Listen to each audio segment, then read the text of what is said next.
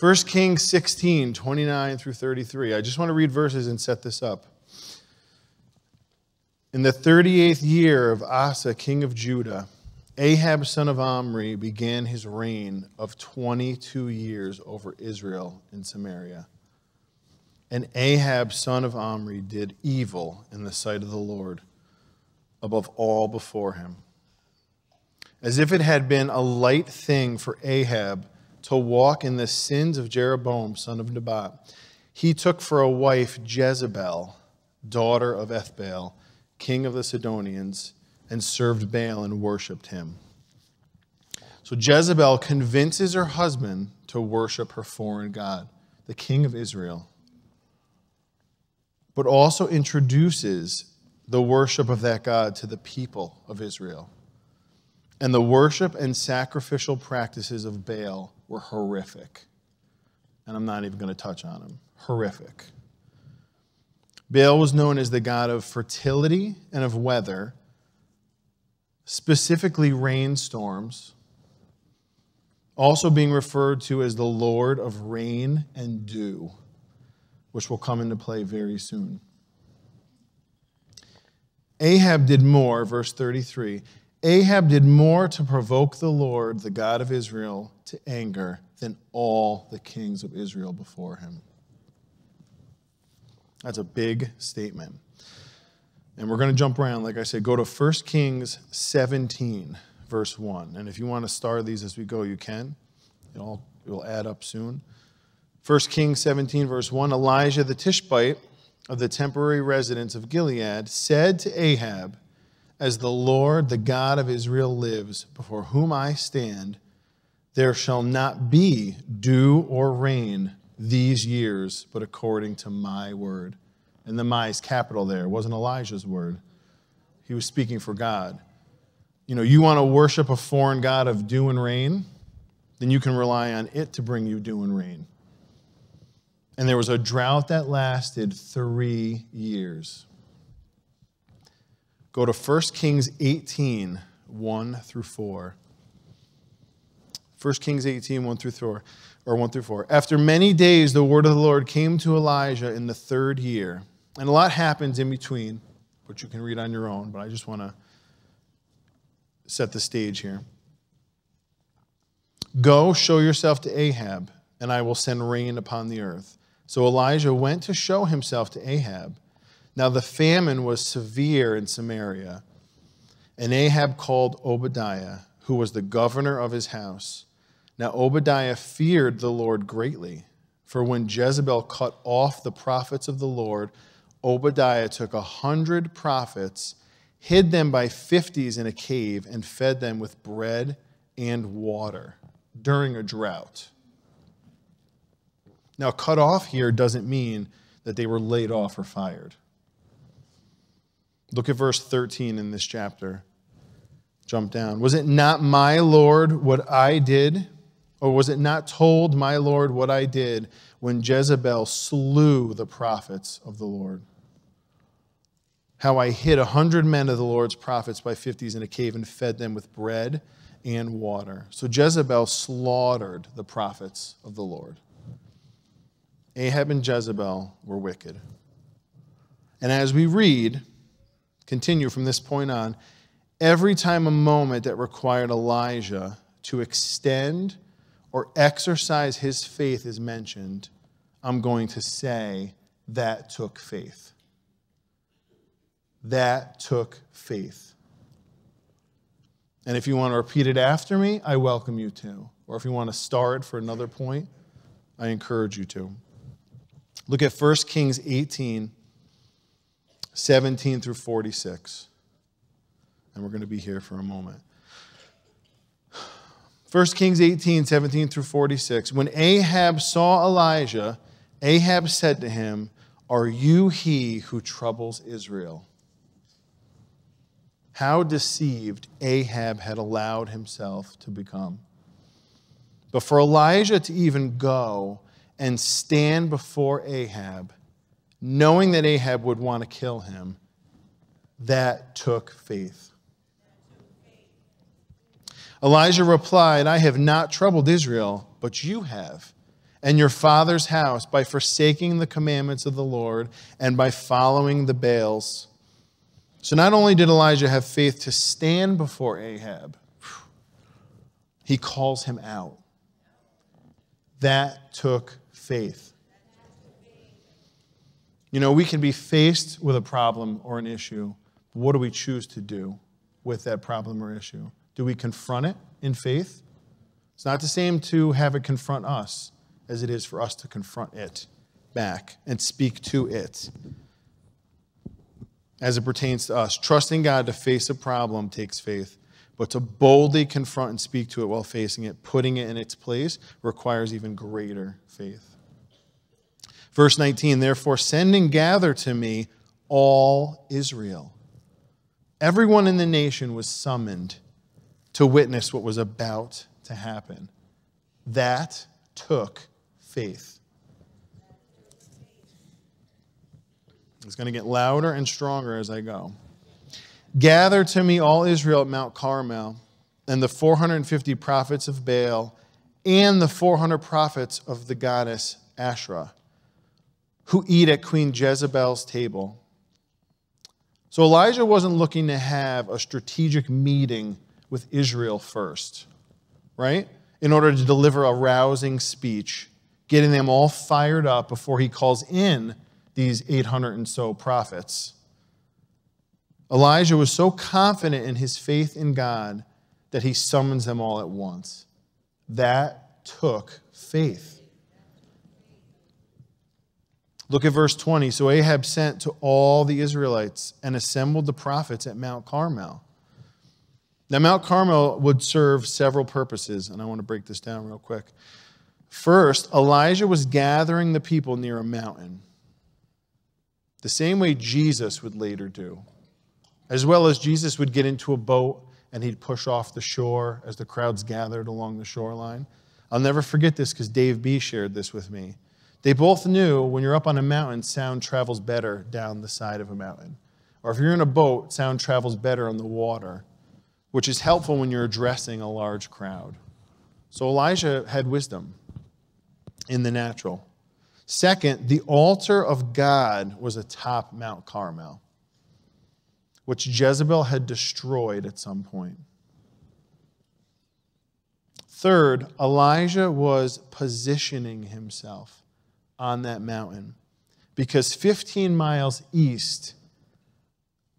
he was going to be 15 miles east of the Mediterranean Sea. And they'd be able to witness from a greater height the start of the second miracle that would immediately follow the first. And if you know this story, you know where I'm going. They weren't at ground level. He was up on a mountain. Elijah was also clearly hearing from God and obediently following his instructions. And when we stop and listen, church, to the voice of God and obediently follow what he instructs us to do, we will find that God positions us right where he needs us to be, to experience miracles and receive his promises. Amen? And that's for everybody. I also thought here, why was Ahab even doing what Elijah was requesting? Which was a huge undertaking and a time-consuming demand. To gather all of Israel and these 850 prophets, why didn't Ahab just kill Elijah on the spot? The first words out of his mouth are, aren't you the one who we should be blaming for all of this? I believe from what we will soon see as this miraculous counter plays out, if Ahab had executed Elijah on the spot, he knew he risked making him a martyr. And it could have incited Israel to rebel against him, especially given they were in the middle of a severe 3-year drought, right? For the past 3 years, right after Jezebel's rainstorm god of dew and rain has begun to be worshipped, had been introduced, and she had just killed all of Israel's prophets, pretty much, except for the ones that were hidden in the caves. The people were probably in a very fragile and volatile state. Ahab had no choice but to let this play out. And then if he saw an opportunity, he could have Elijah executed if he failed at what was about to happen. And then all of Israel, there'd be no negative consequences, and potentially he would gain favor with the people because he could blame Elijah. But then I thought perhaps, just maybe, there was a small part of Ahab, because of the state of the nation due to his role. Maybe Ahab was curious of what Elijah was about to do. Just maybe. So look at verse 21. Elijah came near to all the people and said, "How long will you halt and limp between two opinions?" Elijah was boldly confronting here all of Israel, including Ahab and the 850 so evil prophets. Because instead of serving God and taking a stand against the gods of Baal, the people were choosing to play it safe in self-preservation and just going with the flow. And I think that there are many Christians today that could reflect on this same question. How long will you halt and limp between two options? Or two opinions. There's only one option, church. Nothing has changed from the time of Elijah to now. There will always be some other form of something that will challenge our relationship with God in an attempt to redirect our focus and worship away from Him. How long will you halt and limp between two opinions? If the Lord is God, follow Him. But if Baal, then follow him. Elijah's saying, make a choice. That took faith. To stand in front of everyone and call them all out for being either fully deceived or just lukewarm. And the people did not answer him a word. Their response was in their non-response. But for Elijah to not go crawl into a hole, think about this. He positioned himself in front of all of Israel and in front of 850 of his enemies. To not go crawl in a hole or join the other prophets in the cave after not receiving anything from the people. That took faith. It takes faith. It takes faith to stand when you get no response. How do we respond to a rejection or to crickets? It says a lot about who we are. This says a lot about who Elijah was. Then Elijah, verse 22, said to the people, I only remain a prophet of the Lord. But Baal's prophets are 450 men. Let 2 bulls be given us. Let them choose 1 bull for themselves and cut it in pieces and lay it on the wood, but put no fire to it. I will dress the other bull, lay it on the wood, and put no fire to it. Then you call in the name of your God, and I will call in the name of the Lord. And the one who answers by fire, let him be God. And the people answered, it is well spoken. So Elijah was purposefully setting the stage for what was about to happen. That took faith. As it pertains to us, it's not always easy to put ourselves out there to other people when it comes to making bold faith statements that are going to majorly affect not just us, but others. Because if things don't go our way, right? But church, when we come to a place in our walk with the Lord where we believe in what we are declaring and in what God can do, then our faith statements are only bold to those around us. It's not bold to us because we believe it. Because we're confident in God and in His Word and in the outcome of our declarations. That takes faith. Look at verse 25. Elijah said to the prophets of Baal, choose one bull for yourselves. Oh, how polite Elijah was. Even giving them first pick of the sacrifice like it's going to matter. And dress it first, for you are many, and call on the name of your God. But put no fire under it. Verse 26, so they took the bull given them, dressed it, and called on the name of Baal from morning until noon, saying, O Baal, hear and answer us. But there was no voice. I would underline that, circle it, put a pin there. If I don't get to that this week, I'm going to get to that next week because it pertains to what we're going to talk about. There was no voice. No one answered. And they leaped upon or limped about the altar they had made. And at noon Elijah mocked them, saying, cry aloud, for he is God. Either he is musing, or he has gone aside, or he is on a journey, or perhaps he is asleep and must be awakened. Sounds like Elijah had a sense of humor. So Elijah lets them go on for hours. Hours. Some 450 to 850 false prophets before openly mocking them in the presence of Ahab and all of Israel, while they continued to unsuccessfully contact their God. And Elijah was doubling down here because in his mocking of them, because when his time came, he was confident that God, the true God of Israel, was going to show up. And so he was doubling down. Could have just sat there quiet. But no, he let him have it because he knew what his God was going to do. That took faith. Sometimes it's okay to stay quiet when facing the antagonistic behavior of people. Everyone in the world is so reactive today. We don't need to add to the reactiveness of the world. And maybe sometimes we just need to let them tire themselves out a bit, like Elijah did, and then be Spirit-led in our well-timed response in order to inflict maximum, not damage, but truth and revelation upon them. Because our goal is not to hurt people. Our goal is to encourage people. Look at verse 28. And they cried aloud and cut themselves after their custom with knives and lances until the blood gushed out upon them. Midday passed, and they played the part of prophets.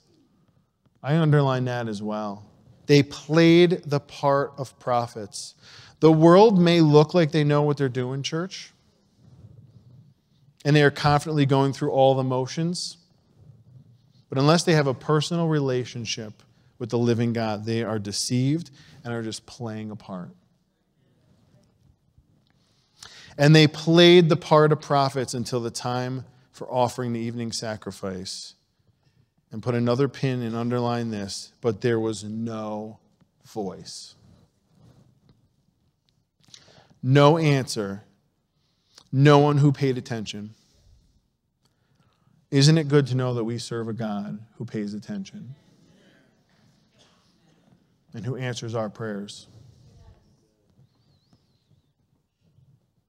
Look at verse 30. Then Elijah said to all the people, come near to me. And all the people came near to him. And I would imagine that in the background, the other prophets were still frantically giving it an effort, dancing about as they bled out in vain. What an absolute spectacle that must have been. Church, we cannot let the world distract us when God calls us in close,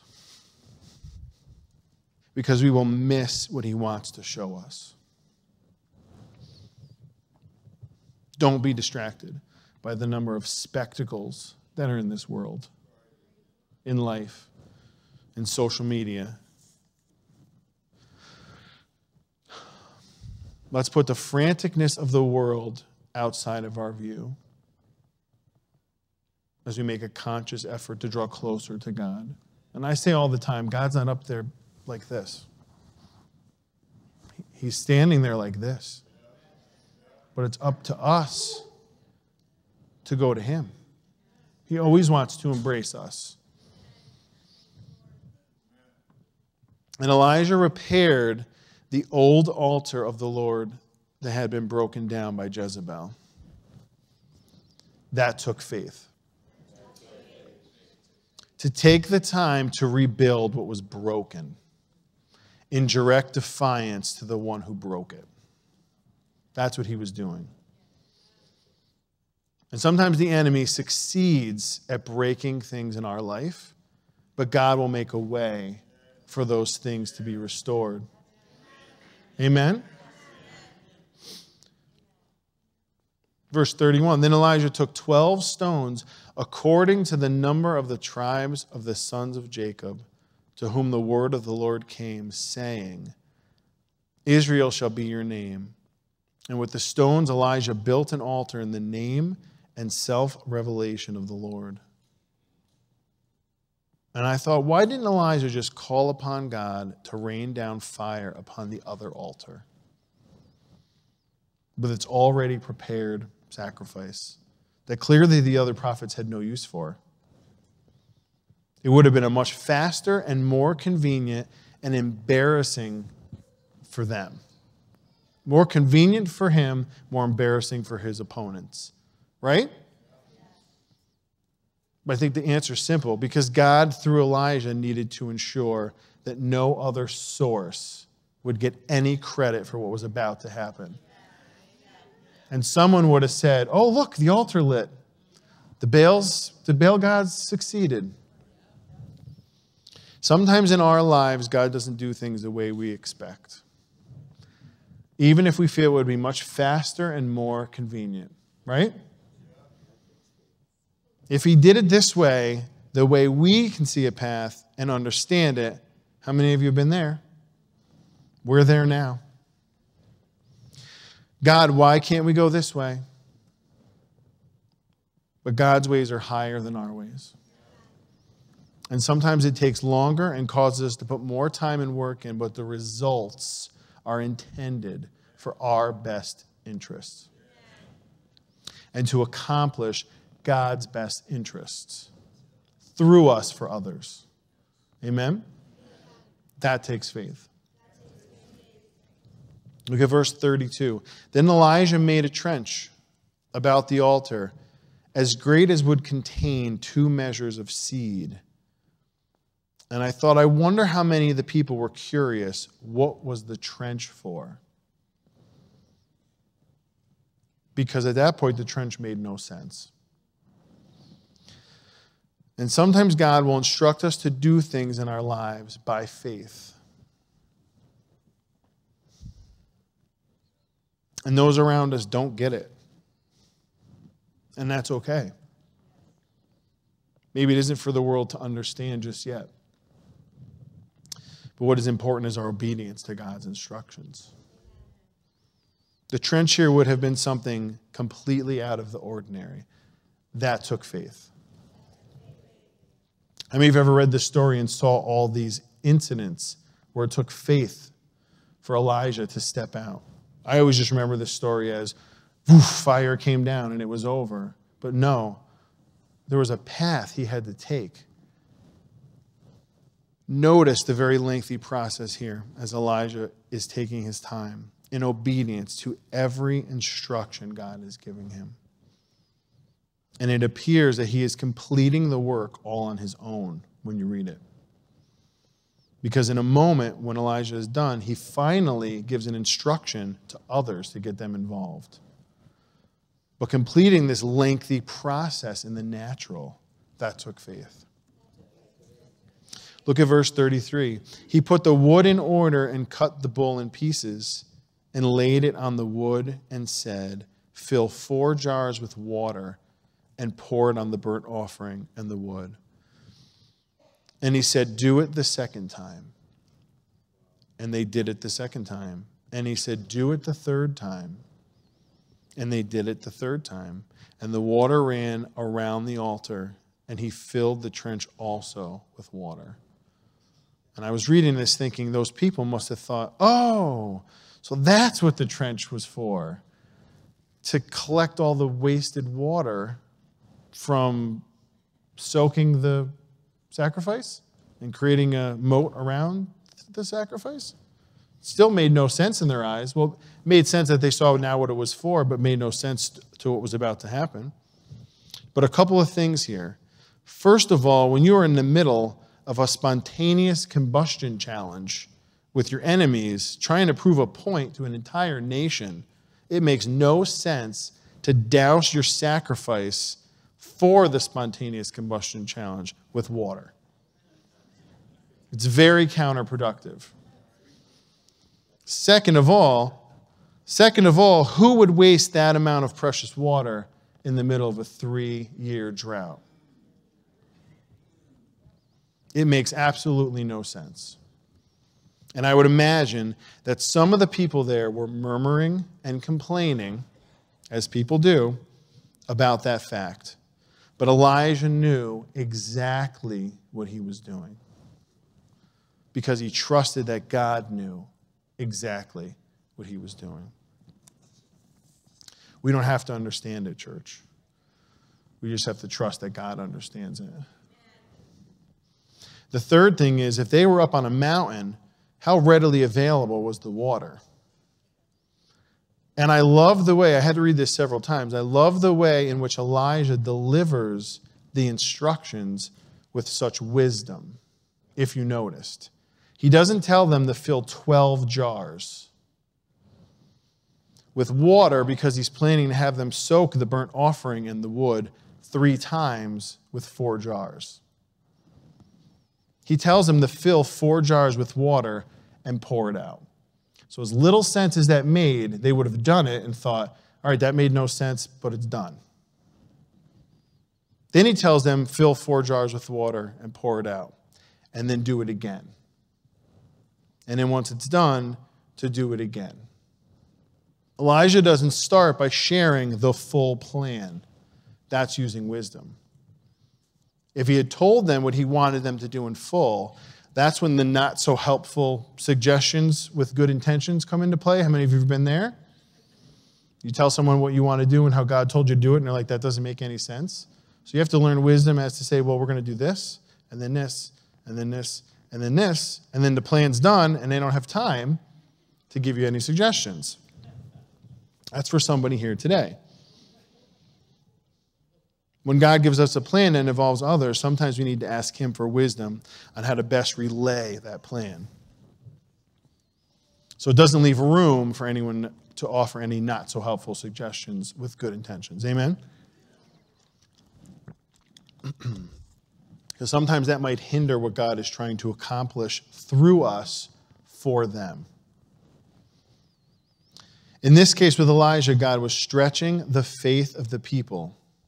This is important, to rebuild in them what had been torn down by Ahab and Jezebel. Because it wasn't just the old altar that was broken down and deteriorating. The spiritual state of Israel had been broken down and was deteriorating. Don't forget how this all began in verse 21. Elijah came near to all the people and said, how long will you halt and limp between 2 opinions? If the Lord is God, follow him. But if Baal, then follow him. And the people did not answer him a word. They were undecided about which direction to go. That is why God instructed Elijah to have the people saturate the sacrifice with water 3 times, wasting their precious water during a drought, and having them hike up and down a mountain 3 times to do it, because Israel needed more than a demonstration from God.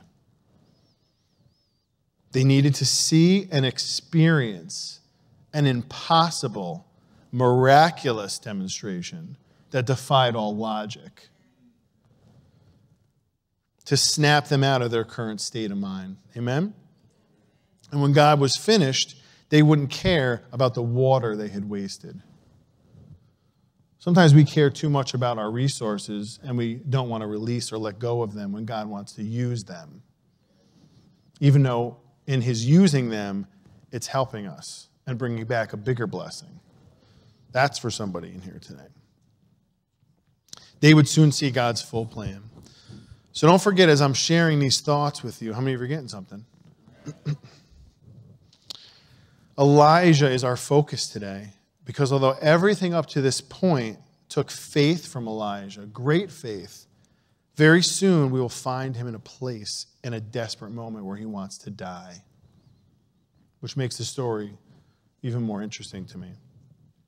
Look at verse 36. At the time of the offering of the evening sacrifice, so this was an all-day process, Elijah the prophet came near and said, O Lord, the God of Abraham, Isaac, and Israel, let it be known this day that you are God in Israel, and that I am your servant, and that I have done all these things at your word.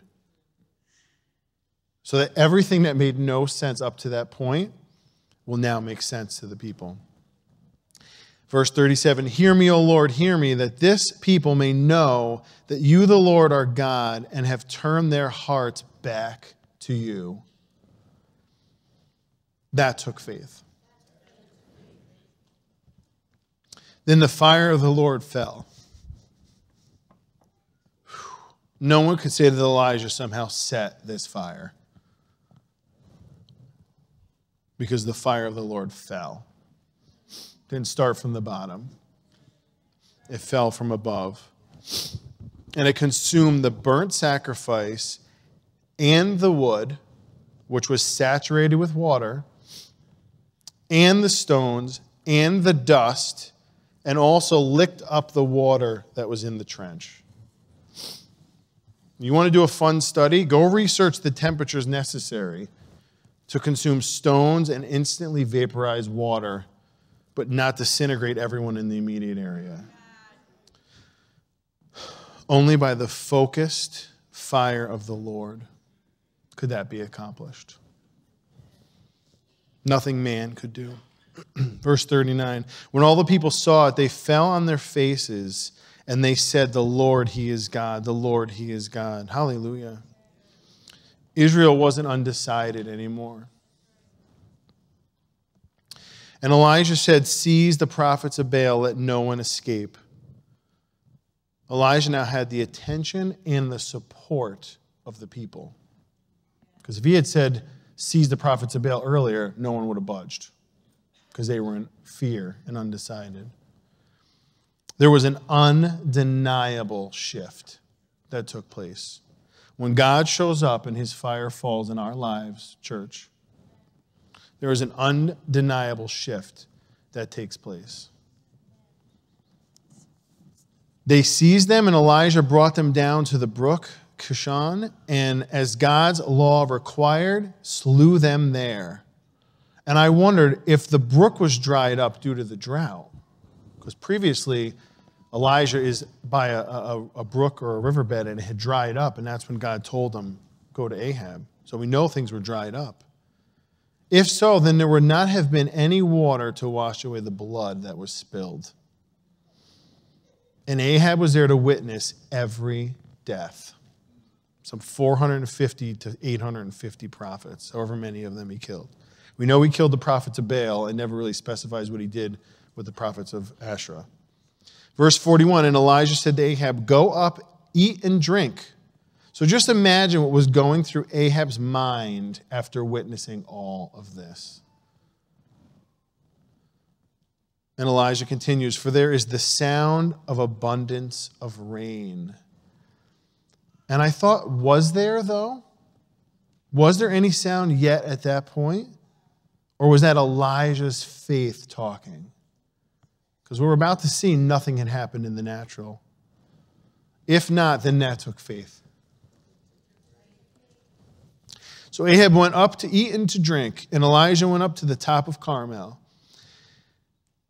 some 15 miles east of the Mediterranean Sea, and he bowed himself down upon the earth, and he put his face between his knees, and he said to his servant, and now keep in mind this was Elijah's servant, and this I'm not going to get into this week. I'm going to touch on it next week, but if you want to read in your own studies this week, this was Elijah's servant. So I'm going to skip a whole section here, and we'll come back to it. Now, And he said to his servant, go up now, look toward the sea. And he went up and looked and said, there is nothing. Verse 43, Elijah said, go again 7 times. And at the 7th time, the servant said, a cloud as small as a man's hand is arising out of the sea. So here comes a cloud as small as a man's hand arising out of the sea. Now, to the natural eyes, that is not a 3-year drought-ending storm forming and heading their way. Can we agree? But to Elijah, because of his faith and trust in God, it was enough. And as it pertains to us, what happens to our own expectation level, which will be evident in our confession? What happens when what we see with our natural eyes, or if we hear a negative or overwhelming or underwhelming report about something we are believing for, how does it affect our faith and confession? When what we see or hear does not support our expectations of what we are believing God for. In Elijah's case, the underwhelming was more than enough. And I have such a greater respect for the man of God that Elijah was after studying this message. Verse 44, and Elijah said, go up, say to Ahab, hitch your chariot and go down, lest the rain stop you. In a little while, the heavens were black with wind-swept clouds. So I don't believe there was a storm when Elijah said he heard something. That was in his spirit. He heard, and by faith he heard. But he declared it. That took faith. In a little while, the heavens were black with windswept clouds, and there was a great rain. Do you think any of the people there were saying, I mean, what about those 12 jars of water that we wasted earlier? Do you think any of them cared? Do we go back and look at the resources that we wasted? Or complain about the resources that God's having us invest somewhere in his kingdom? And I'm not talking about money. I'm talking about time, talents, treasures. God leads us to sow, and it's going to come back as a abundance. And then Ahab went to Jezreel. So Ahab had been silent this whole time, almost as if he were in shock. And people had to think for him, go eat and drink. Go hitch your chariot. I can picture he was just dazed. He had just watched all of those prophets. Slain. Thank you. I just want to say slew. Saw all those prophets slain. He knows he's going to get it from Jezebel. Don't make Jezebel mad, right? Imagine being married to her. He'd been silent this whole time. He has not uttered a single word that we know of in Scripture. It doesn't say. Since verse 17, when he said to Elijah, are you he who troubles Israel? And I'm sure Elijah would, because we know he likes to mock. I'm sure Elijah would have liked to have said now, no Ahab, I am the one who through the living God just ended a 3-year drought, brought on by your lovely wife and the worship of her God. I also just cleaned out God's house for you by removing all of those evil prophets that you allowed in. Turning the hearts of God's people back to him because I was obedient to every single instruction of the Lord and had the faith to believe that God would show up. What have you been doing for God's people? How satisfying would that have been for Elijah, right? But he doesn't say that. We don't need to have the last word, church. As satisfying as it might be sometimes. We need to let God have the last word. So that isn't just a victory for us. It's not about our victory. It's about his victory through us for his intended plans and purposes. Amen? And the hand of the Lord was on Elijah. He girded up his loins and ran before Ahab, who was in a chariot, mind you. Don't forget that fact.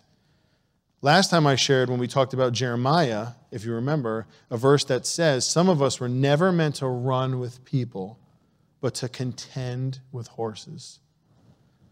And here was Elijah doing just that in the natural, outrunning a chariot. To the entrance of Jezreel, nearly 20 miles. So after the day that Elijah just had spiritually, in terms of his faith output, every time we said that took faith, also think about his physical output that day. Physically, Elijah stood around watching the prophets of Baal for half the day do their thing before he mocked them for a little while. Good mocking can take a lot out of you. Then he rebuilt the altar of the Lord and maneuvered 12 stones, however large they were, before digging a trench around the altar. And then he prepared the sacrifice. And let's not forget, he also slew the 450 prophets of Baal and however many of the other prophets got slain.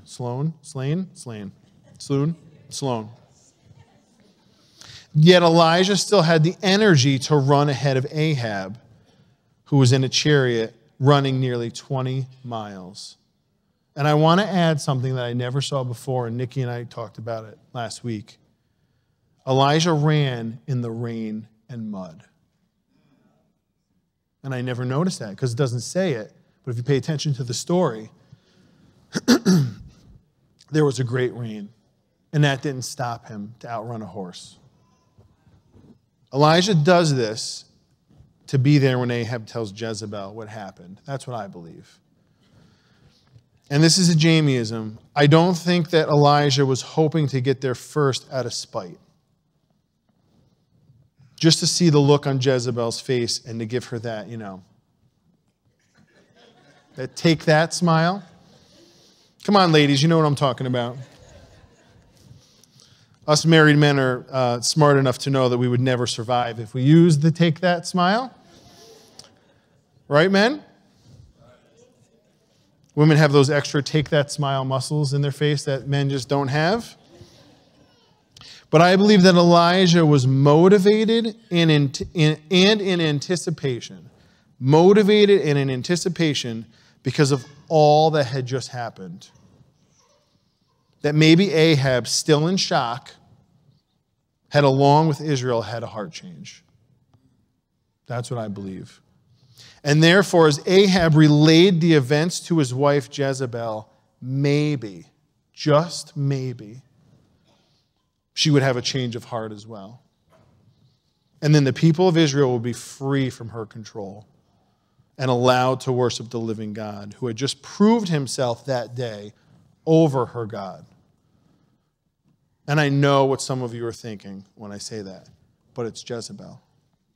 Right? How many of you thought that? Let's be honest, but it's Jezebel. Go to Revelations 2, or you can write it down and look at it later yourself. Revelations 2, 20 through 21. And it says, "But I have this against you, that you tolerate the woman Jezebel, who calls herself a prophetess, claiming to be inspired, and who is teaching and leading astray my servants." And look at verse 21. "I gave her time to repent."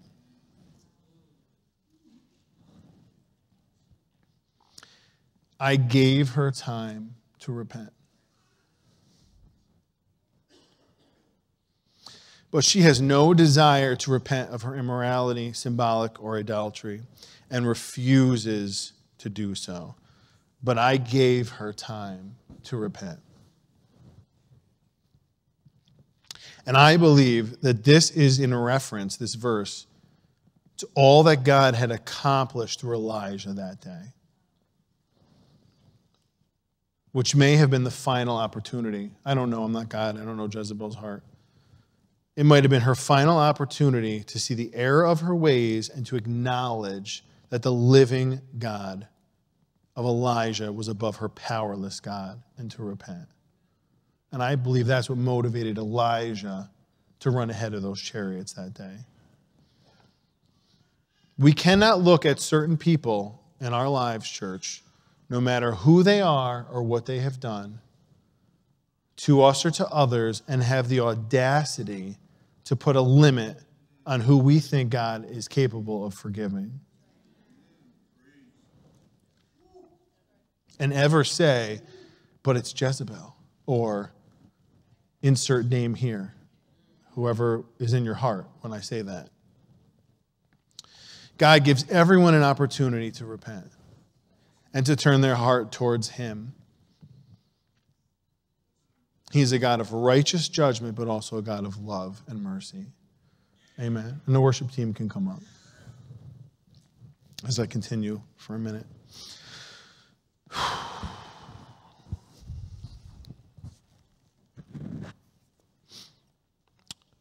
1 Kings 19, 1 through 4. And again, a lot happens between the verses that I'm sharing you. I encourage you to always read. I'm just jumping ahead to tie things together here. 1 Kings 19, 1 through 4. Ahab told Jezebel all that Elijah had done and how he had slain all the prophets of Baal with the sword. Then Jezebel sent a messenger to Elijah saying, so let the gods do to me and more also, if I make not your life as the life of one of them by this time tomorrow. Jezebel threatens to kill Elijah within 24 hours and to do to him as he did to her prophets. Probably not how Elijah thought this would play out after the day he just had and all that he had just accomplished and endured. How many of us have ever been there before? When after all we've done, in our own strength and in obedience to what God has asked us to do, the end result isn't exactly what we expected or hoped for. I've been there, church. And what I have found is if we find ourselves in that place, it is an opportune time for the enemy to come against us with hopelessness and fear. Not in my house. Not in this house. And in verse 3, then he was afraid. I'll be honest, when studying this out, I struggled with this story. I did. I struggled. How could Elijah be afraid? After everything he just accomplished, how could Elijah be afraid? He was afraid and arose and went for his life and came to Beersheba of Judah, which I looked up was south and in the complete opposite direction of Mount Carmel, where he had just had a great victory. Over 80 miles after the day he just had. And out of Jezebel's realm, it says. And it says, and he left his servant there. So put a pin in there too. That's what we're going to come to that either next week or the week after. Because his servant is mentioned twice, and I want to talk about that. So keep that fact in mind. In verse 4, it says, but he himself went a day's journey into the wilderness and came and sat down under a lone broom or juniper tree and asked that he might die. He said, it is enough now, O Lord. Take away my life, for I am no better than my fathers. So here we have arrived at Elijah's desperate moment. And I'm going to stop this message there. And I'm not leaving it on a negative note. I promise you that we are done. It will be encouraging.